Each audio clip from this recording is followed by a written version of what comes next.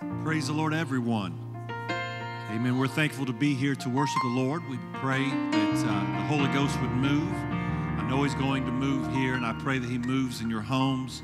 We're so thankful that you've joined in tonight. We're thankful to have you and your family and your home with us as we worship the Lord together. And if you have access to your device, I pray that you would share our Bethlehem Church feed tonight so we can get the word and the presence of the Lord out to as many people as possible.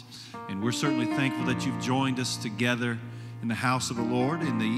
Later on in the service, we have something new that we've added tonight, and that is a segment for our children's ministry. And so we hope that the children will be tuned in as well. Let's go before the Lord together in prayer, and let's just pray that He would have His way, and that everywhere that this is being watched and viewed, that the presence of the Lord would turn our homes and the place where we are into a place of worship and a place where His presence can move. Let's pray. God, we thank You for Your goodness and Your mercy.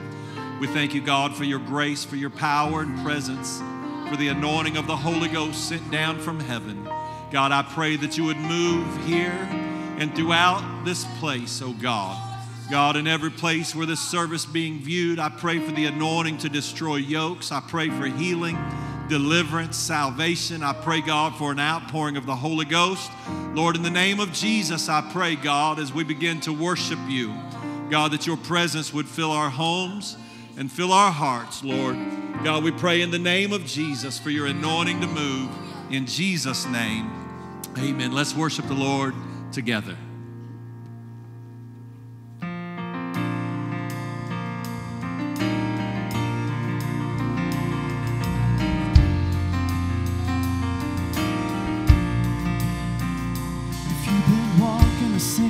Road for miles and miles. If you've been hearing the same old voice tell the same old lies, if you try to fill the same old holes inside, there's a better life. There's a better life. If you got pain, He's a pain taker. If you feel lost, oh, He's a way. He's a way maker. If you need freedom or saving, He's a prison shaking Savior. If you got chains, He's a chain breaker. We've all searched for the light of day in the dead of night. We've all found ourselves worn out from the same old fight. We've all run to things we know just ain't right. There's a better life. There's a better life. If you got pain, He's a pain taker. Oh, if you feel lost, He's a way maker. If you need freedom or saving, He's a prison shaking Savior. If you got chains, He's a chain breaker. Oh, yes, He is. We've all searched for the light of day in the dead of night. We've all found ourselves worn out from the same old fight. We've all run to things we know just ain't right. There's a better life. There's a better life. If you got pain, oh, yeah. He's a pain taker. Oh, if you feel lost, He's a way maker. If you need freedom or saving, He's a prison shaking Savior. If you got chains, He's a chain breaker. Oh, if you got pain, He's a pain taker. Yes, if you feel lost, He's a way maker. if you need freedom or saving, He's a prison shaking Savior. If you got chains, He's a chain breaker.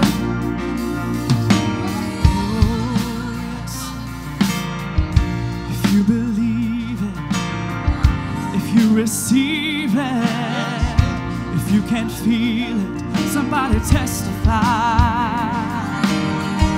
If you believe it, if you receive it, if you can feel it, somebody testify. Oh yes, if you believe it, if you receive it, if you can feel it, somebody testify. If you got pain, he's a pain taker. Oh yes, if you feel lost, he's a way maker. Oh, if you need freedom, Savior, he's a prison shaking Savior. If you got chains, he's a chain breaker. Oh yes, he is. Oh, so if I shout, no, I'm shout from a heart that's been washed clean. If I run, no, I'm run from a past that's been to a world it might look crazy. There's just no telling what you're going to do. in that moment. In that moment, Jesus gets a hold of you. Oh, so if I shout, No, I'm shout from a heart that's been washed clean. if I run, No, I'm run from a past from the past that's been yes, redeemed. to a world, It might look crazy. there's just no There's telling just no telling what you're gonna do. in that moment. In that moment, Jesus gets a hold of you. Oh, so if I shout, No, I'm shout from a heart that's been washed clean. If I run, no, I'm running from a past that's been redeemed. To the world, it might look crazy. There's just no telling what you're gonna do. in that moment. In that moment, Jesus gets a hold of you. Oh, my past erased. My past erased, my name He changed. Let's testify. Oh, let's testify, let's testify. My past My name He changed. my name He changed. Let's testify. Oh, my past erased, my past erased. My name He changed. My past erased, my name He changed. Let's testify. Oh, I'm washed clean. Oh, yes, I am redeemed. My past Oh, erased, hallelujah. my name He changed. Let's testify. Let's testify. Oh, if I shout, If I shout, no, I'm oh, shout from a heart, from a heart that's been washed clean. If I run, no, I'm run oh, from a past that's been to redeemed. a The world. world, it might look crazy. There's just no There's just telling. no telling what you're gonna do. Oh, yes. In that moment, Jesus gets a hold Oh, of yes, you. hallelujah. Oh, sing it out. My past erased. My past erased, Oh, my name. He changed. Let's testify. Lift your voice and testify. Oh, my past. My past erased, my name He changed. Let's testify. Oh, let's testify one more time. Oh, my past erased. My past Oh, erased, my name. my name He changed. Let's testify. Oh, let's testify. Oh, if I shout, I shout, no, I'm shouting from a heart that's been washed clean. If I run, no, I'm running from the past that's been to redeemed. a To the world, world, it might look crazy. there's just no There's telling. just no telling what you're gonna do. Oh, in that moment. In that moment, Jesus gets a hold of you. Oh, if I shout. If I shout, no, I'm shouting from a heart that's been washed clean. If I run, no, I'm running from the past that's been redeemed. To the world, it might look crazy. There's just no telling what you're gonna do.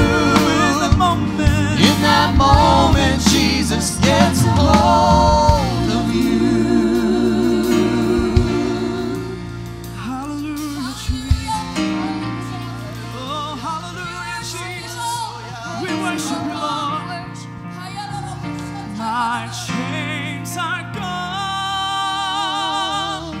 I've been set free.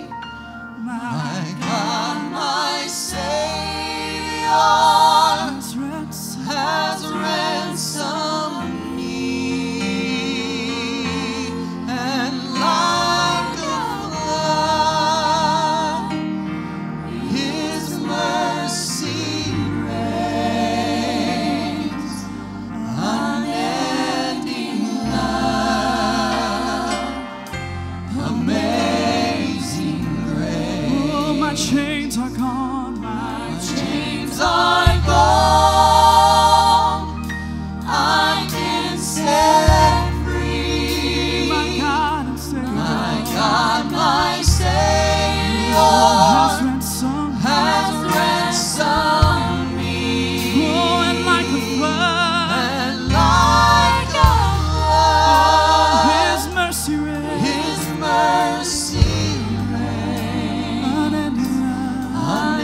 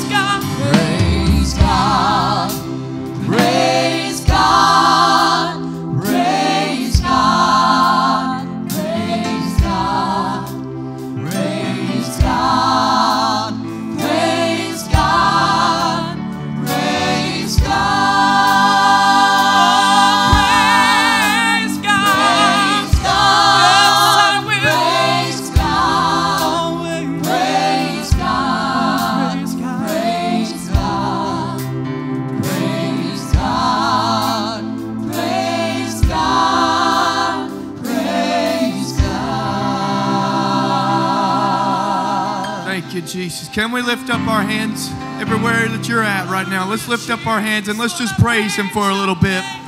Come on, let's praise God for a little bit. Hallelujah, Jesus. God, I give you all the glory. I give you all the honor. I give you all the praise. I'm thankful for your grace, oh God. If it wasn't for your grace, where would I be? I thank you, God, for your grace. I praise you, Jesus. I worship you. There's no one like you. There's no one greater than you, God. Hallelujah, hallelujah, hallelujah. Thank you, Jesus. In Jesus' name. This time is difficult for all of us. And in our attempt to keep our congregation safe, we have changed how we have church. One of the difficulties is that our children are not getting the ministry they need. So, Bethlehem Church loves its children, so we asked our National Kids Quest director, Pastor Nathan Roberts from Joplin, Missouri, to help provide us with something for our children. He was so gracious to send us a couple videos. So why don't you get your children ready and please enjoy Pastor Roberts and Brianna as they present a children's video for us. Hey, I'm Nathan J. with Kids Quest. This is my daughter, Brianna. Pretty well. Here's a neat little song I want you guys to help us out with. We know that you can learn how to do it, so get ready. Here we go. It's called the Cereal Song. Whoa.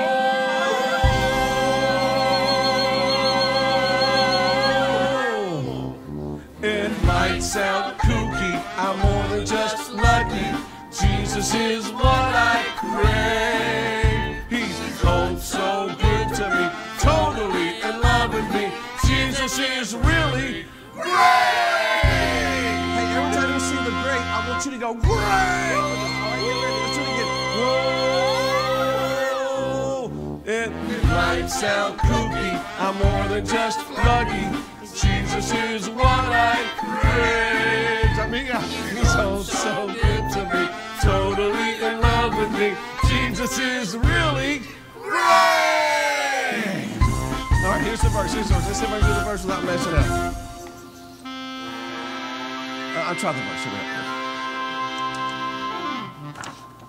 Life can be sort of fruity loopy without the Lord as your captain. The devil will use all of his tricks to kick you out of heaven. So when he comes and kicks you around and he acts all puffed up, square up, stand up, pray up, and in Jesus' name, the devil will have to go snap, crackle, pop. Whoa.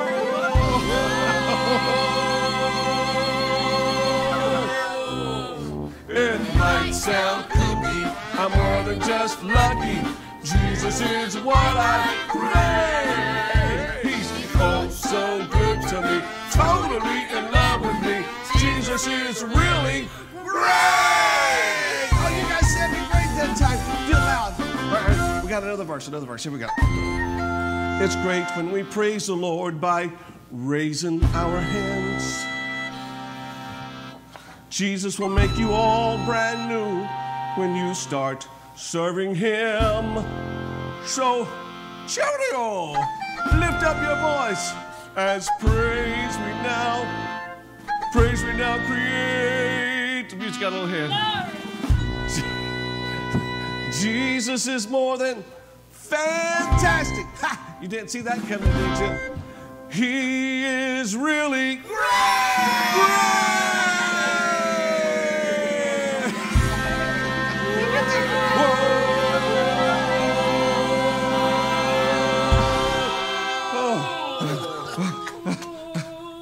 It might sound kooky, I'm more than just lucky. Jesus is what I crave. He's so good to me, totally in love with me. Jesus is really great. Oh, one more time. It might sound kooky, I'm more than just lucky. Jesus is what I crave. He's so good to me, totally in love with me. Jesus is really great. Jesus is really great. Yeah. Woo. If you know Jesus is great, why don't you give him a hand clap of praise? Go ahead in your home and make your home a sanctuary and just give God a hand clap of praise. Jesus is really great, and he's really greatly to be praised, the Bible says. Amen. Amen. We're going to receive an offering. There's 4 different ways you can give. First of all, if you're not comfortable with online giving, you can mail it to 88 Overton School Road, Potts Camp, Mississippi. Again, you can mail it to 88 Overton School Road, Potts Camp, Mississippi. Or if you're good with technology, or if you're not very good, it's pretty simple. Just download the Faith Teams app and sign up and press the word give, and you can give from there. If that doesn't work for you, you can go to bethchurch.org, press the button that says give online, and you can give from there. And then there's a 4th way, text to give. You text the word give to 662-200-9867. 662-200-9867. And please remember to press the cover processing fees check mark at the end of it before you press give now. We're going to pray over the offering, and we're going to ask God to bless every giver and to anoint the rest of this service and have his way. Father, we thank you for bringing us together, God. Whether it be in this building or in our homes, God, we thank you for letting us experience your presence. We thank you, God, that we are able to give, that you've blessed us with enough money to be able to give. God, the fact that we have anything at all is a blessing, and we thank you for it, God. And God, I pray that you would bless every giver tonight, everybody that gives according to your scriptural financial plan, oh God. Because the Bible says if we give, it shall be given unto us. Good measure, pressed down and shaken together, running over. God, I loose that promise of the Word of God into their lives right now in the name of Jesus. For everybody that gives, oh God, I loose that promise that you're going to give them abundantly, God. I thank you for it, God. And I pray in the name of Jesus that the Holy Ghost continue to move and that it continues to anoint this service. God, anoint Pastor Vazquez as he preaches the Word of God to us, and anoint our ears to hear what the Spirit is saying unto the church tonight. Help us to be receptive. Help us to hear your word and obey your word tonight. And we thank you for what you're going to do in the mighty name of Jesus. Amen. You can give as unto the Lord.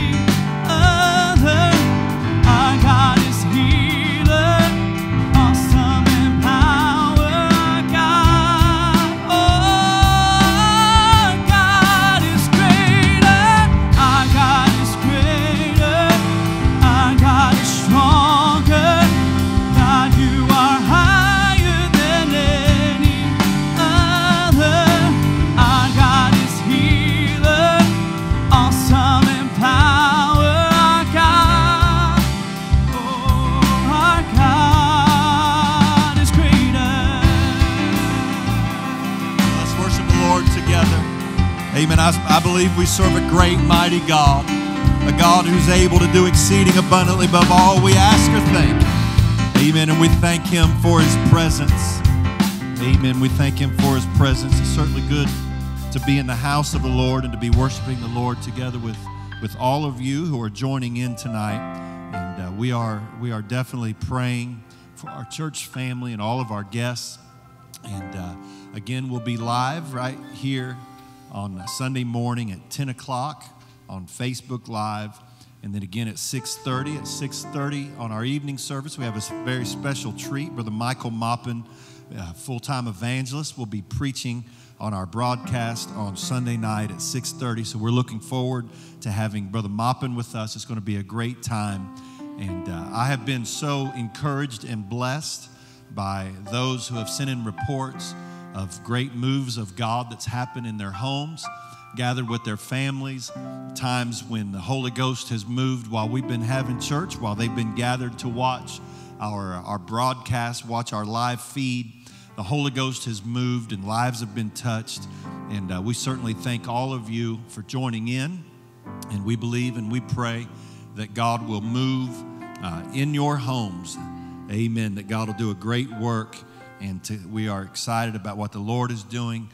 If for whatever reason you have friends and family that have missed our live feed, we'll have it loaded on our other platforms, our YouTube channel, SoundCloud, and our podcast. And be sure that you share the Word of God as the Lord begins to move. I believe God's going to do great things. Amen. What I'm preaching tonight is something that I feel that the Lord has given me. And I think that it's in tune with what the Lord's doing right now, and I pray that you'll take it as a word from the Lord for you and for your family and for your house. I'm going to read from the book of Exodus, chapter number 12 and verse number 3, and then the book of Hebrews, chapter number 11 and verse number 7. Amen. It's been an adventurous week. We've had a funeral. And we pray for the Sappington family. Sister Peggy Sappington passed away, and we had her funeral yesterday. Amen. We had a brother in our church have a heart attack, but thank the Lord, he's doing well. We had a sister in our church had a wreck just before service, and we're certainly in prayer for her. Amen. The book of Exodus, chapter number 12 and verse number 3, and then to the book of Hebrews 11 and verse number 7.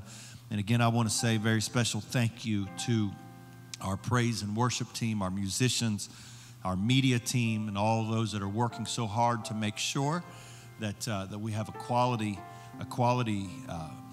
broadcast and live feed, and that the Lord is moving. Thank you so much for your hard work. And to our church family, that though we're unable to be together in the same building, you have certainly made your support known and felt through so many messages and kind words and prayers one for another. And I'm thankful to be a part of this great church family. The book of Exodus, chapter number 12 and verse number 3, and then the book of Hebrews 11 and 7. Exodus 12 and 3, the word of God says, speaking unto all the congregation of Israel, saying, in the 10th day of this month they shall take to them every man a lamb according to the house of their fathers, a lamb for an house, a lamb for a house. Hebrews 11 and 7, by faith Noah, being warned of God of things not seen as yet,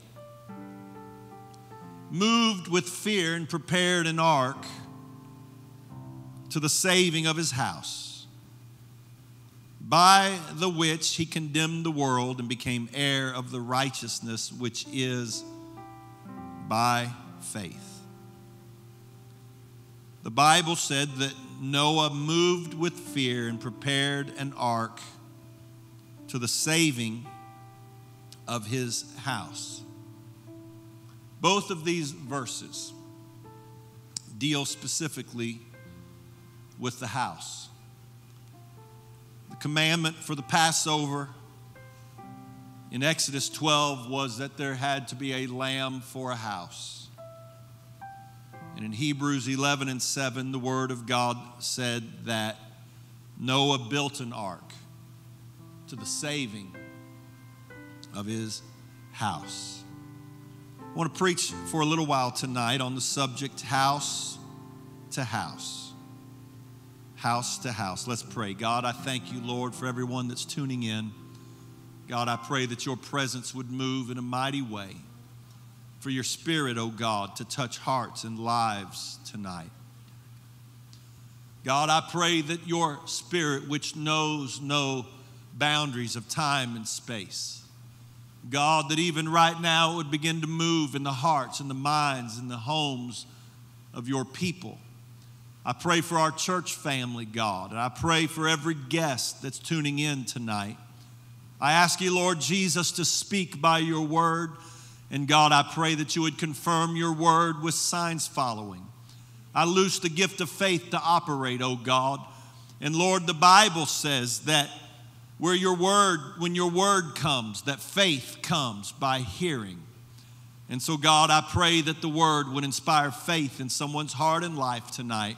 In Jesus' name. And everybody said amen. God bless you. Thank you. Let me begin by saying that I firmly believe that the Bible teaches the importance of the church in the lives of Christians. It may not be popular in the modern day, but you can scripturally discern someone's spiritual condition by how faithful they are and how involved they are in their local church. An indication of Saul's spiritual condition came when the Bible told us that he spent twice as long building his own house as he did building the house of the Lord. His priorities came out. Scripture says, forsake not the assembling of yourselves together. That's why we didn't cancel church during this unusual time for our nation and world. We're assembling together in alternate ways for a short time. At least what we hope and pray will be a short time. In the times of Israel's sojourn through the wilderness, they were commanded to set up the tabernacle first, and then build their tribes around the tabernacle with the church at the center of their lives. Make no mistake, your involvement in your local church is a sure barometer of your walk with God. The scripture says we walk together when we're in agreement with each other. And people who don't walk with their church are not in agreement with its doctrines, values, and principles. The scripture says when we walk in the light, as he is in the light, we have fellowship one with another. And so you can tell if we're in the light or not by how we fellowship with one another. Again, the Bible said in 2 Chronicles chapter number 7, that the Lord's heart would be in his house perpetually. The Lord loves his house, and he wants us to be passionate about his house as well. But no church is any stronger than the homes of its congregation. We are in his house for a few hours a week, but we're in our houses more and more. Our homes then are the incubators where our lives are created. As goes the home, so goes the church. Perhaps there's no greater biblical metaphor for salvation than that of the Exodus from Egypt. God's people were in bondage to Pharaoh and to the Egyptians, but by a mighty deliverance, God set them free. With their deliverance came the process of teaching them to live like children of God rather than slaves to sin. Part of the process of their deliverance required a lamb to be slain, and the blood of that lamb was necessary to assure life to each home. The death angel was going to pass through the land of Egypt that night, and the firstborn of every house was going to die as punishment for how God's people had been enslaved in Egypt. There was only one way for the house to be saved, and that way was given in Exodus chapter number 12 and verse number 3. where God told Moses to speak to all the congregation of Israel, saying, in the 10th day of this month they shall take to them every man a lamb, according to the house of their fathers. And then he said, a lamb for a house. There had to be a lamb slain for life to come to the home. But notice the last phrase of this verse. The Bible said it had to be a lamb for a house. You see, a fundamental part of God's plan is for each house to have the blood of the lamb applied to it. In the end of all of it, every house needs a lamb. Without the lamb in the house, there's death. Without the lamb in the house, there's bondage. Without the lamb in the house, there's slavery. Without the lamb in the house, there's sadness. It was always in the mind of God for the home to be the place where the lamb was to be. It was his will that every home of his people be identified with the blood of the lamb. God has always been interested in the house. Early in Genesis, the beginning stages of humanity, God warned Noah in chapter number 6 of Genesis that he was going to destroy the world by a flood. But Noah, the Bible said, found grace in the eyes of God. God gave Noah the plan to build the ark as God instructed him. By building the ark, Noah saved all the animals from the flood, the species. Noah saved the human race. His act of obedience is why we're here today. But Noah did not build the ark to save the animals, and Noah did not build the ark to save the human race. Noah didn't build the ark to save you and me. The Bible tells us exactly why Noah built the ark. Hebrews 11:7, by faith, Noah, being warned of things not seen as yet, moved with fear, prepared an ark to the saving of his house. Noah built the ark to save his family. He moved with fear.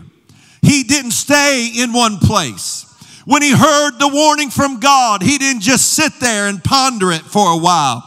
The Bible said that he moved. May I tell you, if you're going to save your family, it's going to take action on your part. You cannot stay static and expect your family to find salvation. Noah, as the leader of his home, when he received the word from God, he moved on God's word. He didn't just casually build a boat. The Bible said he moved with fear. Every day for 120 years, he was motivated by one thought: I have to build the ark because I have to save my family. He knew that his wife and children were depending on him to build an ark properly, to build the ark according to God's plans. No shortcuts, no easy ones, no easy way out. There's no way to build an ark the easy way. You build it God's way, or you build it no way at all, because Noah moved with fear. He knew, if I take a shortcut, if I take time off, if I don't give my all to this ark building situation, then my family is at risk for the flood. So every day Noah found a way to roll himself out of bed, to trudge his way down to the building site. Whether it was felling trees, whether it was shaping them, or driving pegs to hold them together, whether it was collecting pitch from the trees and from the tar pits, whatever it was that he had to do, Noah moved with fear because he was preparing an ark to save his family. You may think the story of Noah is old and antiquated. It's from so long ago that it has little bearing on modern life, family, or culture. But Jesus reminded his listeners in Matthew chapter number 24 and in Luke chapter number 17. He said, as it was in the days of Noah, so shall it be in the day of the coming of the Son of Man. He said, when the Lord's going to come back, and take his church out of this world, it's going to be just like it was in the days of Noah. So that means we know it's going to be a sinful day. We know it's going to be a day when men are eating and drinking, marrying and giving in marriage. There's nothing wrong with any of that. But it does matter if those things are prioritized above your ark building. Amen. There's nothing wrong with marrying and giving in marriage, but there's a problem when your priorities go away from building an ark to save your family, to live life as usual. And we're living in a day and hour where sin is running rampant and people's lives are so cluttered with the cares of this world. I'm telling you, until the last few days, our lives have been too full for God. I know I'm preaching to good people, but may I tell you, sometimes good people get their values mixed up. We become more about the dollar than we are about worshiping God. We make decisions based on how we can earn more and get more and gather more than we are about building the ark. We let our kids get involved in activities that get them out of church and away from the youth group and out of the house of God. And we think it's okay because we're just letting them have the same life everybody else has. But my friends and my brothers and sisters, the most important thing you'll ever do in your life is you'll build an ark to the saving of your house. And Jesus said, just like it was in the days of Noah, so shall it be. So the story of Noah is very relevant to today. The story of Noah is very relevant to right now, because the most important priority that every one of us ought to have is God help us to build an ark to save our house. It's time for families to turn their homes into arks.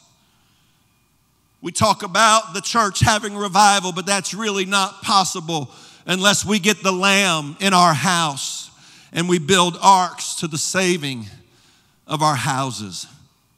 When Joshua was faced with a culture that wanted to go back to Egypt, when those around him were wanting to backslide and go back to bondage in Egypt, when those around him opposed his stand for his faith and obedience to God, Joshua had a firm message for his friends and for his neighbors in Joshua 24 and 15.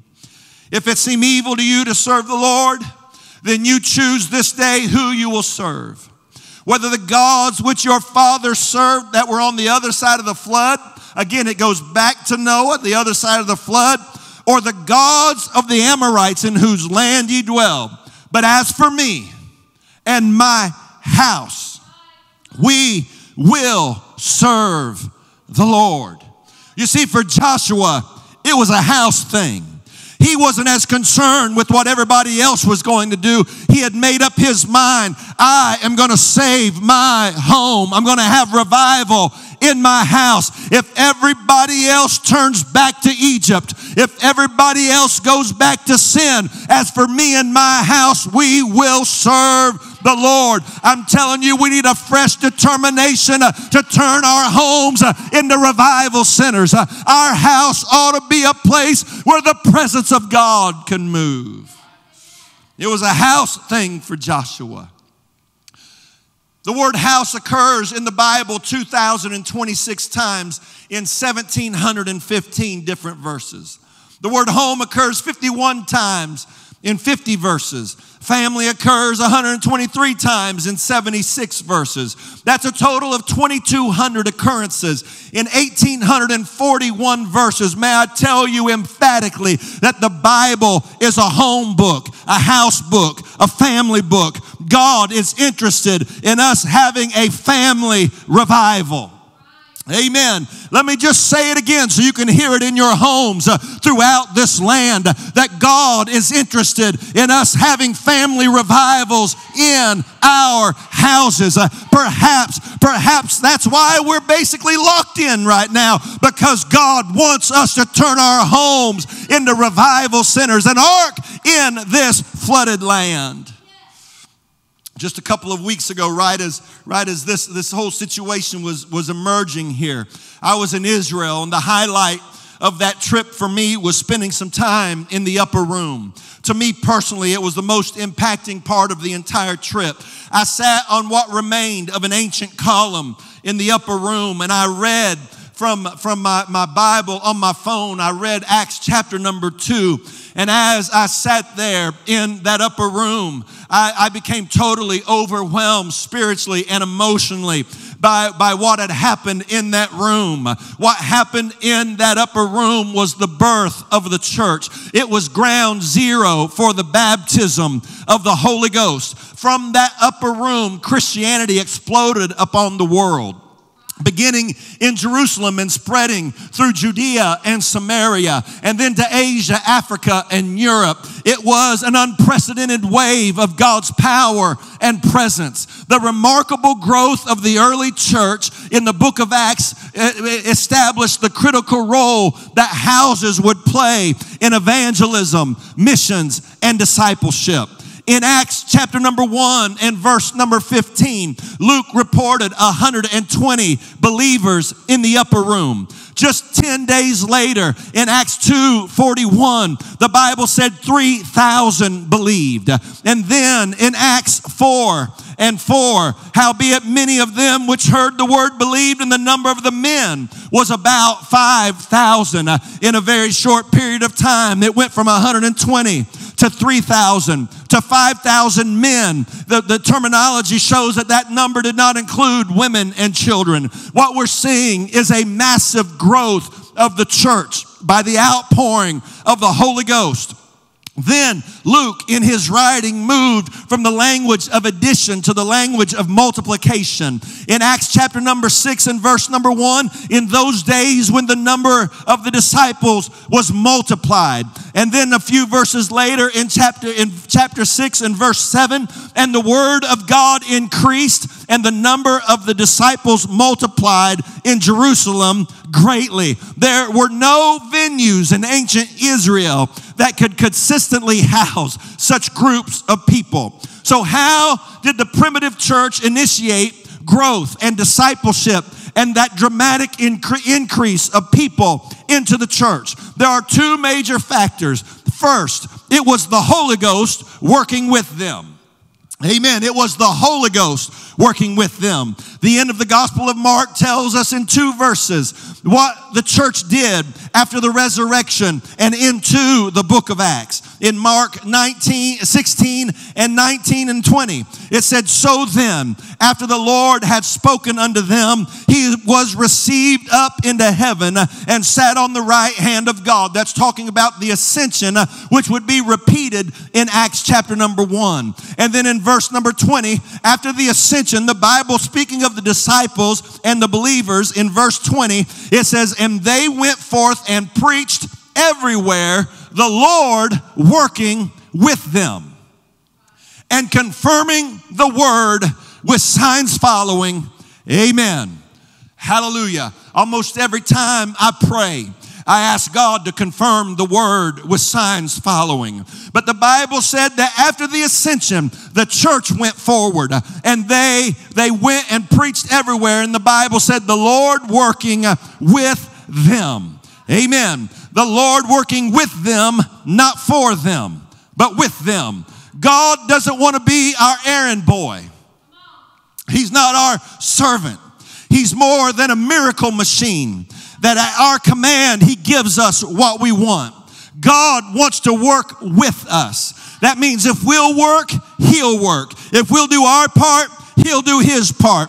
They went forth and the Lord working with them. I want God to work with us. Amen. But if he's going to work with us, that means we've got to work too. We've got a job to do. Amen. And so are y'all, I know y'all out there at home are comfortable. Are y'all all right in here? Amen. A second key component of such rapid growth was revealed in Acts 2:42 through 47. In Acts 2:42, they continued steadfastly in the apostles' doctrine and in fellowship and in breaking of bread and in prayers, and fear came upon every soul, and many wonders and signs were done by the apostles. Amen. May I say May I say this just as clearly and plainly as I can. Amen. That this is an apostolic church.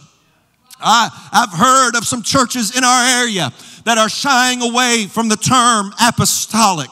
I'm not shying away from it, not one little bit. I'm embracing it. We are an apostolic church. That means we preach the apostles' doctrine, repentance, water baptism in Jesus' name, and the infilling of the Holy Ghost, the apostles' doctrine. The Bible said they continued steadfastly in the apostles' doctrine. Preachers that won't preach doctrine aren't worth listening to. Amen. Maybe without a crowd, I might get a little too bold, but I'll tell you, anybody that doesn't preach this truth, anybody that backs up from this truth, anybody that walks away from it, they don't deserve to be listened to. Amen. The church must continue in the apostles' doctrine.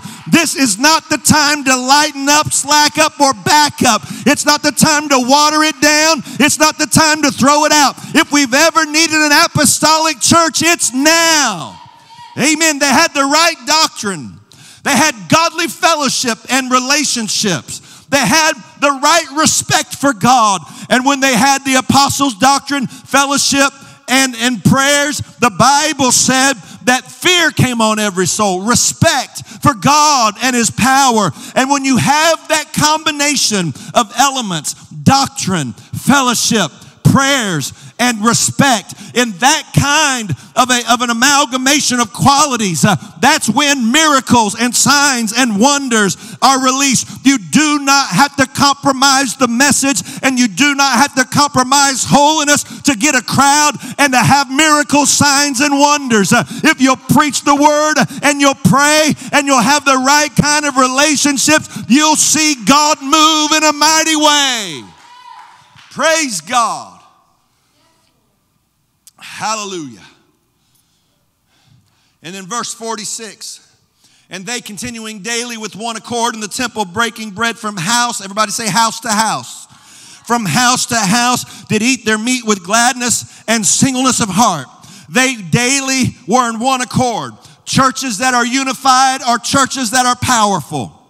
Amen. We need to make unity a priority of our prayers. They were daily in the temple. May I tell you that coming to the house of God, I realize the circumstance we're in right now, but coming to the house of God is vital to the growth of the church. Our corporate worship, it was important to them and it's still important to us. But their revival was not contained to the temple. May I tell you that in my own opinion, that part of the problem with modern religion is we have confined our religion to the walls of the church. Amen. We're all about the house of God, but some people, you couldn't tell if they were Christian if they were walking through Walmart because of the way they carry themselves and the way they act and treat other people. Amen. There should have been some amens out in the homes right now. I remember listening to an old radio preacher. He's talking about out there in radio land. Well, out there in internet land, there ought to be some amens right now, because I'm telling you that our religion shouldn't just be when we're in the walls of this church. We shouldn't just live for God when we're here. We shouldn't just live holy when we're here. But when we walk out of here, there should not be a change in how we live. Amen. We ought to serve God out there like we do in here. The Bible said that they were in the temple. You cannot discount the value of temple worship. Amen. But their revival was not confined to the temple. It was also from house to house. Their revival went home with them. Part of the reason for the dramatic growth and power of the early church was the involvement of their houses in revival. May I tell Bethlehem Church that we can have good church, and we can have decent crowds, and we can have a good move of the Holy Ghost if all we do is do it when we're here. But if we'll ever get what happens here into our homes, you talk about an explosive revival. That was the key to the growth of the early church. They used their homes for prayer meetings. They used their homes for Bible study. They used their homes for discipleship. And when the church got into their houses, the church exploded in growth from house to house. Amen. And the Bible said under those conditions that the Lord added daily, in verse 47, the Lord added daily to the church such as should be saved. Amen. I was at the Western Wall not that many days ago. And when I was in Jerusalem, every day I would walk through the old city and find my way to the wall of the temple to pray. I tried my best to remember everybody in our church and to call their names out, and many of my friends in ministry and our leaders in our organization. I went every day.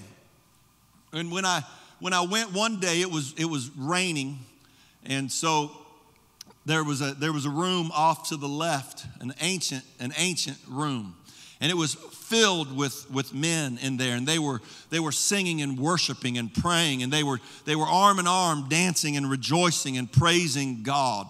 It was an awesome sight to see.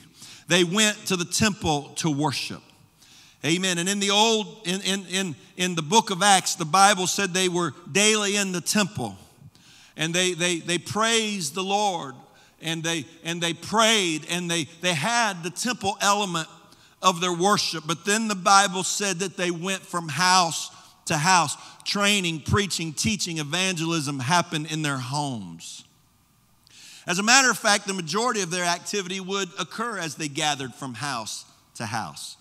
Thus, the house church, small group numbering less than 40, for sure, usually much smaller, became the primary expression of the early church. Archaeologists have unearthed what they believe to be the first Christian church ever built. It's located in a cave area of Rehab, Jordan, where it's thought that early Christians fled to escape persecution. According to the historians, the church was built around 230 AD. This church is believed, again, to be the oldest church in the world, the first one ever constructed. That history is interesting to me, but the relevant question for us tonight is, what did the primitive book of Acts early church do for the first 200 years before this church was built?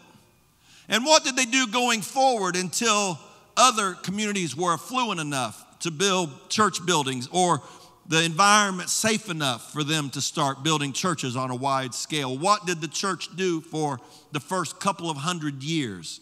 What they did was they had church in their homes, gatherings from house to house. The fact is that the birthday of the church in Acts 2 includes both temple worship and house-to-house gatherings. Let me give you a little bit of quick history from the Bible, and we'll talk and we'll finish up. Acts 12 and 12. When the church faced persecution, Peter was in prison about to be beheaded.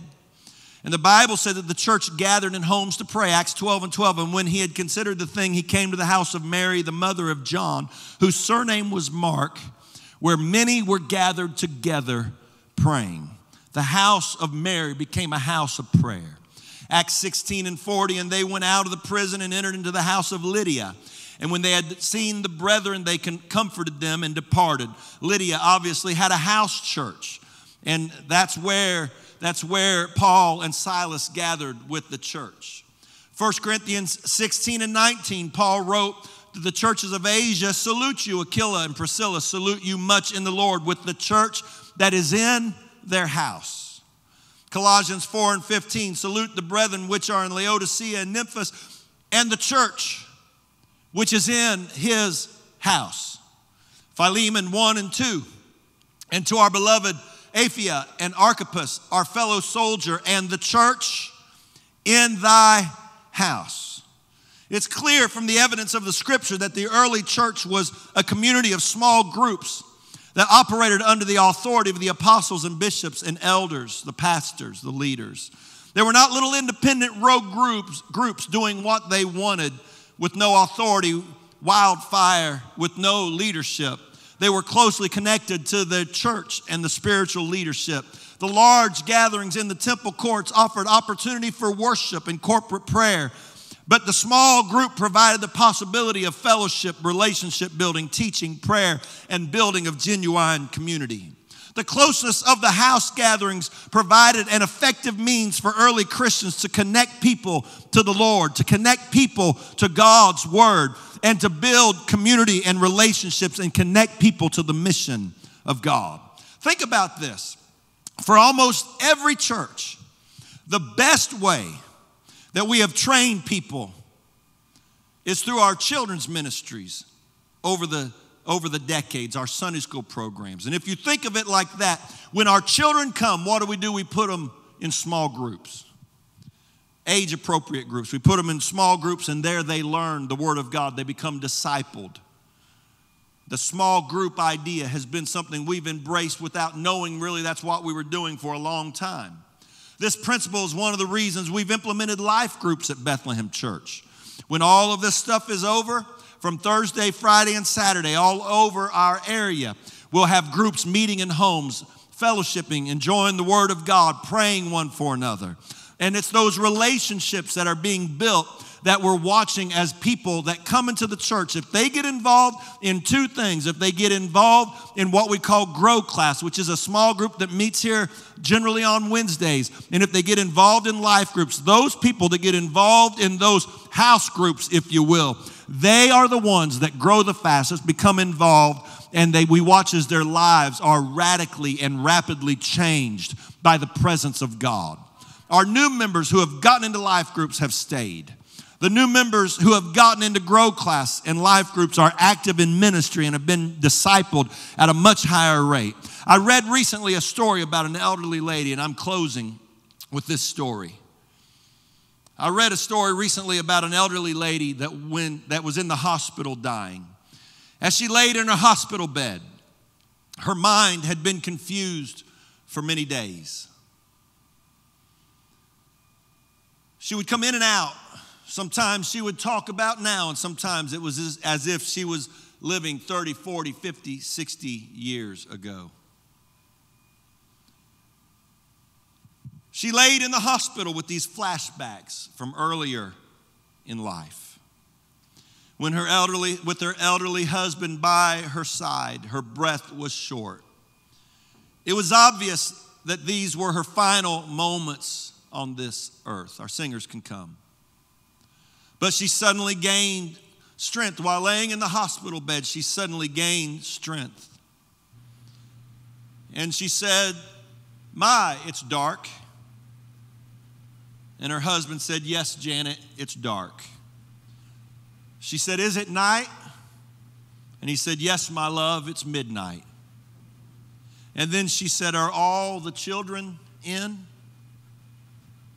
Her mind taking her back to the early years of marriage when her children were young, revealed her concern that all of her children were safely in the house for the night.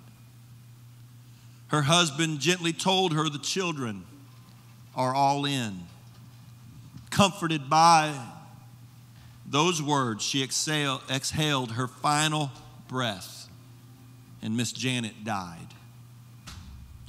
The heart of a parent on her dying bed, before she released herself to eternity. Are all the children in? My brothers and sisters, members and guests who are making up our audience right now, are all your children in? Have we turned our homes into arks? May I say this tonight, we need revivals in our homes. All across our land, in our particular communities where we have members of our church, in Potts Camp and Holly Springs and Hickory Flat, Olive Branch and Byhalia and Ashland and New Albany and Etta and West Union, Myrtle, Ecru, Pontotoc, Oxford, Water Valley, Waterford. This church has a wide reach. And we need our homes to become arks. And I pray that wherever you are right now listening to this, that you would begin to pray. If you're in your home right now, I ask you to bow your head and close your eyes. Noah moved with fear, and he built an ark to the saving of his house. A lamb for a house. As for me and my house, we will serve the Lord. Oh God, that we would set the right priorities right now. God, that we would cause our hearts to become captivated with turning our homes into revival centers. In the name of Jesus, help us, God, to understand that the real way to have revival is that our homes become full of the Holy Ghost. So as you're praying with me right now in your living rooms, in your bedrooms, in your family rooms, with your families gathered around, Lord, in the name of Jesus, I pray for the Holy Ghost to begin to move in people's homes. God, that where these good men and women and young people and children are gathered together, I pray for the Holy Ghost to be poured out right now.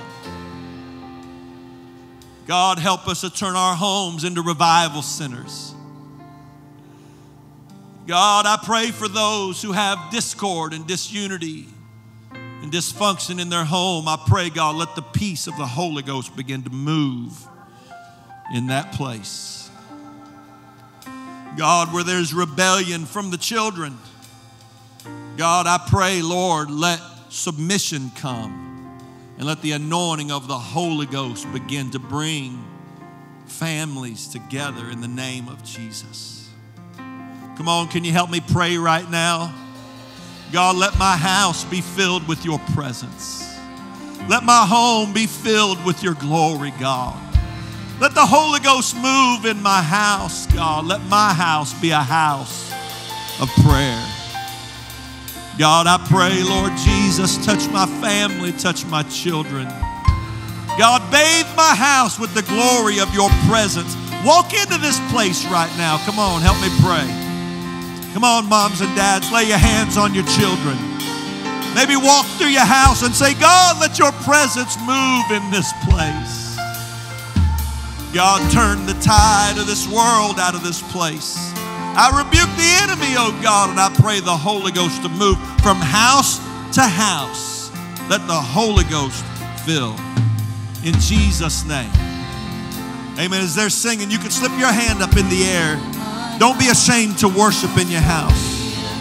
Don't be intimidated to turn your house into a house of worship. Amen. You ought to lift your hands right now. You ought to lift your voice. And you ought to say, God, let this be a house of worship. And if there's any reason where you don't feel comfortable moving in the Spirit in your home, you ought to pray right now, God, whatever it is, I got to get it right. Because I need this to be from house to house. A lamb for my house, God. As for me and my house, we're going to serve you.